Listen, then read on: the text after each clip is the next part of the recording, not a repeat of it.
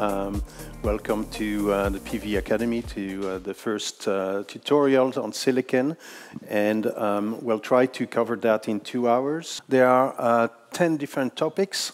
There we will review the history from the first silicon to the current technologies. Secondly, the second chapter will review the silicon wafer technologies from sand to wafers. Then Stefan will take over and present the efficiency carrier lifetime limits and talk about the different mechanism of recombinations and talk about the different type of solar cells. He will continue after that with the passivating contact, high and low temperature technologies, and talk about the efficiency record of solar cells. Then we will talk about modules technologies and advanced module technologies that we see these days.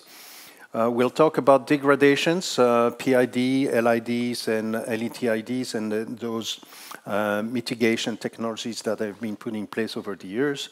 We'll talk about cost and learning curve. And then finally, we'll finish with sustainability of silicon PV technologies. Okay, so I am Pierre Verlinden, and I've about 43 years in silicon PV development. I've worked at universities in Belgium, originally from Belgium, worked at SunPower and Trina Solar, and now I'm an independent consultant. And my dear friend, Stefan Glunz here, I'll let you introduce yourself. Thank you very much, Pierre. Yeah, I'm the newbie here. Only 30 years in photovoltaics, not 43 years. So if there's an error, it's coming from my side.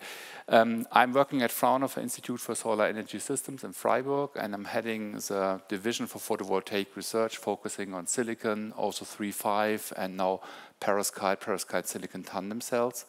But originally, I'm coming from silicon, so my heart is still beating for this old technology, which is still there, Pierre, right? So yes, we'll see. Still there.